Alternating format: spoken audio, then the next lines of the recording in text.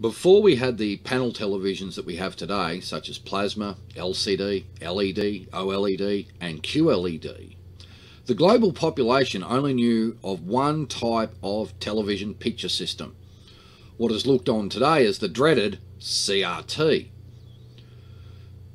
In the beginning, it was a glass tube with a vacuum valve at the back of it, producing electrons. In the black and white days, a couple of guns to produce black and white picture, yoke, deflection coils, and a phosphorus coating at the front of the screen. Later on, colour was introduced. Same format, but you had 3 different colour guns inside the picture tube. In the 80s and 90s, we were introduced to projection television systems. Instead of having a glass tube, you had 3 colour guns. So what's the fundamental difference between the two? Well, old mate's going to give you the basics.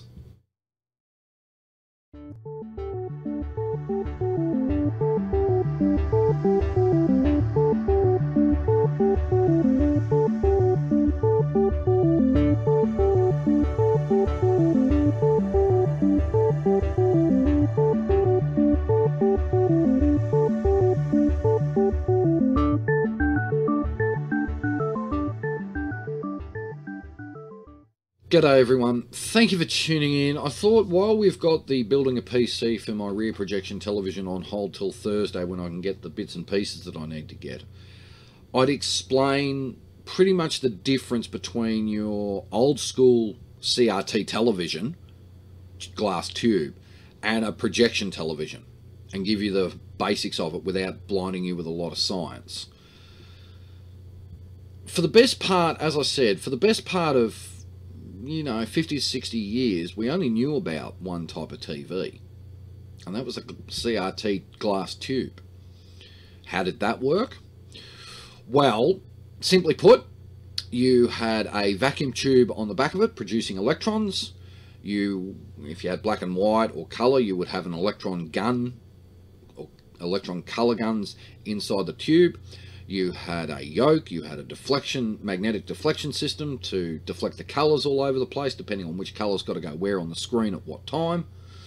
You had a phosphorus coating at the front of the screen, maybe a tint of some sort, and the image would scan down the screen. As far as you were aware, the image is moving. In the 80s and the 90s, we got introduced, at least here in Australia, to projection television. So what's the difference between your old glass tube and a projection system? You don't have the tube. Instead of having everything inside a glass tube, so your vacuum valve, your colour guns, your yokes, your deflections, everything like that, that is removed from the tube and you end up with the 3 colour guns. A red gun, a blue gun, and a green gun. Okay, so how does that all work? If it's not inside a glass tube with deflection and yoke and vacuum tubes and everything, how does it all come together then? The 3 guns are arranged in a CRT like that. So you have 2 guns at about that angle and a centre gun. Now, depending on the layout of the guns. In the case of my Rear Pro, I think it's red, blue and green. So blue straight up and red and green are at about an angle like that. It's about 45 degrees of an angle between the guns and the glass in the top back corner of the television. In the case of a projector, say one that hangs from the roof or one that you sit on a coffee table, the guns are basically, again, at about that angle, okay? So the guns aren't dead straight. They sort of angle the guns up or down depending on the manufacturer of the projector, okay? So if that's the case, how do you get the colours to line up? In a glass tube television, that's done by deflection coils lining the colours up. It's done automatically for you. In a projection system, it is not. You have to do your convergence setup. Now, how do you tell, and we'll have a look at my Rear Pro in just a moment on how you do this. How do you tell if all your colours are lined up? You have what's called the Convergence Cross. Now, you've got to remember one thing. With a rear projection television, like I said, you still have a vacuum tube at the back of each of the colour guns.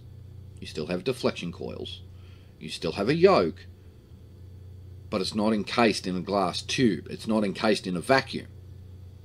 The colour guns themselves are encased in a vacuum, but the whole TV is not. You have what's called your convergence setup. We're going to have a look at that shortly.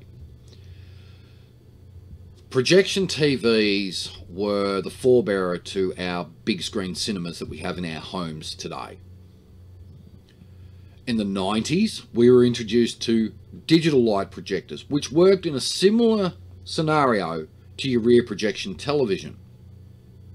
Instead of, though, having 3 colour guns at the bottom of the unit, you had a lens which shone the image onto a mirror. The mirror expands it and sends it over to the screen.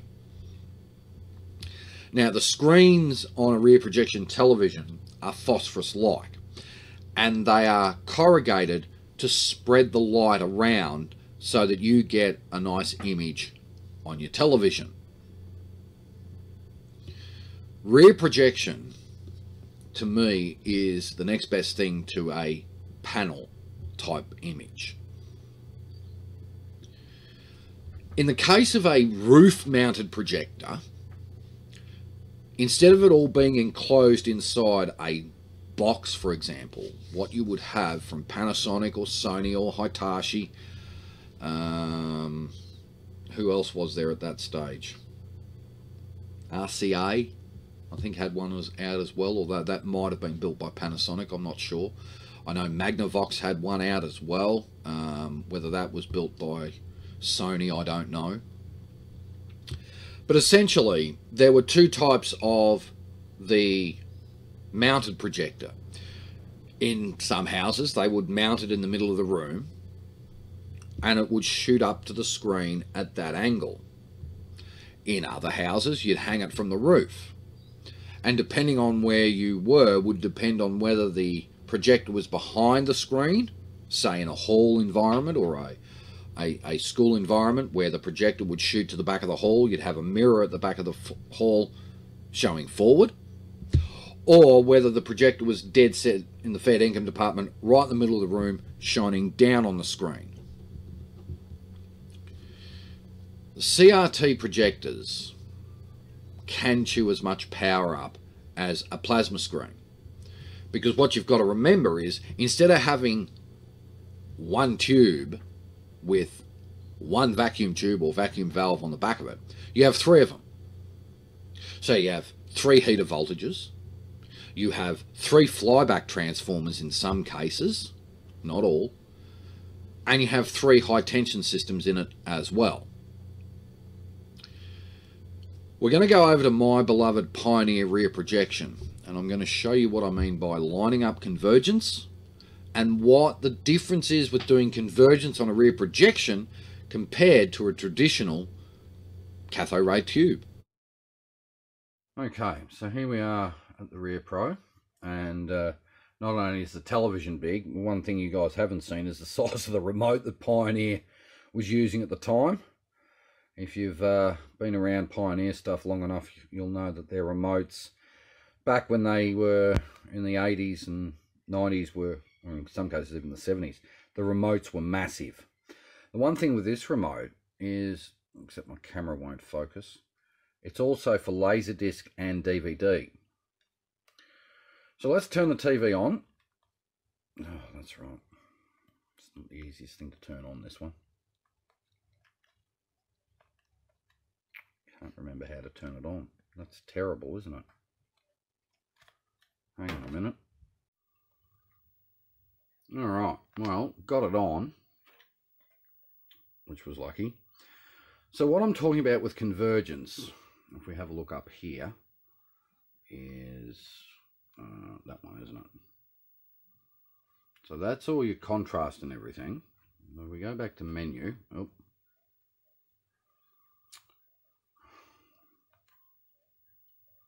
initial setup, convergence.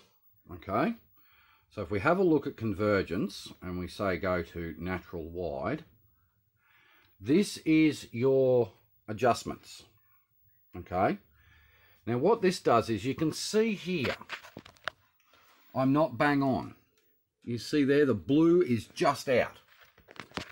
Now in the case of a rear projection, okay, we would go, oh, hang on, how do you do this? There it is. Okay, it's been so long since I've adjusted the convergence on this. But if we move it back a bit, okay, you can see that the blue is nearly gone, all right? Now, if you have a look here, the green's just a bit high. So, we go center point. Okay. We want to adjust the red up until the green disappears. And the blue is disappeared. And then we adjust the outer point.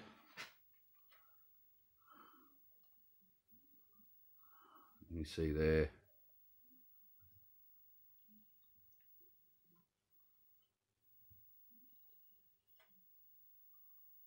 And it'll trace around the screen to make sure that it's actually in the right position. And go over to the middle. Okay, and that's actually in the right spot. So your convergence system was your everything. Now the other one you can do is you can go into cinema wide and you can see that it's actually in the right spot. So what is the difference between convergence with a Rear Pro and say your old school CRT? Well, the convergence and the color timing was all done obviously by your deflection coils that would adjust how the beam was sent around the tube to be in focus. Now, unfortunately, the one thing I can't do here, which I don't think this is actually going to come up properly.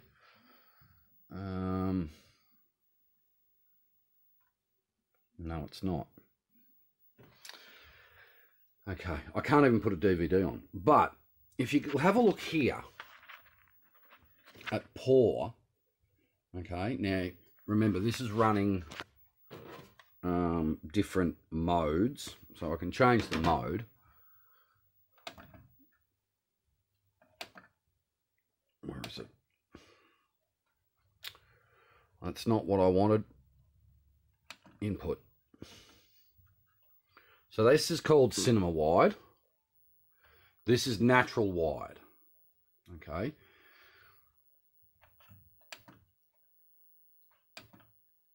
If I can find it, cinema wide there, AV front, analog TV, poor signal, that'll be right. But you can see here, if I go back to, where is it? I can never remember where it is. You can see the convergence problem in this, okay? Let me, so that looks right. The yellow looks properly. You can see there, there's no color problem there. The S-video looks right. If we move the camera up a bit. The normal looks all right to me. It probably doesn't to you, but it does to me. Now, you're obviously not going to see it with the green. But have a look at the purple. The blue's out of whack, right? The blue is too far this way, right? But here it looks fine. What you have in this thing here is there are 3 guns across the center here, all right? It's a bit dusty. They fire up to a precision cut and precision polished mirror, which is about half the width of the screen. It doesn't take up the whole screen. It takes up from about there to there, all right? Right at the back. I'll show you where the mirror is actually, because I can. The mirror is basically here where my finger is, all right? This is the back of it. All right. So the mirror is what shoots the 3 colours up. And then this plastic screen is what lines everything up and makes it look good. Now, if I can bring up an image,